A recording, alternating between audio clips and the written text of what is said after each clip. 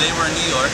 We're showing how to do the look for Monika Chiang Fashion Week. If you look over here, you're going to see Olivia has the look on now.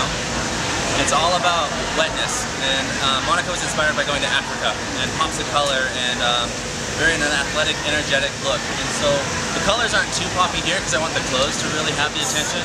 But the lip is a Rouge and Love lipstick, and we muted it after we put that on. It's the 128 Ever So Sweet, muted with a little bit of foundation, and then we did a Juicy Tube in Pure, which is clear, over the top. We have new spring color for blush on here, tangerine tint mixed with a little bit of Cosmo Peach. The highlighter is a serum that you put on top. Use your finger, pat it on, and then take filigree eyeshadow. It's just our soft shimmer champagne eyeshadow and tap it on top as well. You can see the brows are muted out. We don't want that fringe to take away from the lash. And Lancome is so famous for mascara. I don't have to say anything more about that, but we do have 5 of the top 10 in the luxury. So Hypnos Star Mascara is the newest one. Do you want to grab me that? This is on Sephora only right now. Everyone likes that little sparkly packaging. But even Betty Boop is the little face for this one. So you're going to kind of see a little bit of mascara. You're going to get kind of like that beautiful, lifted, volumized, long lash look.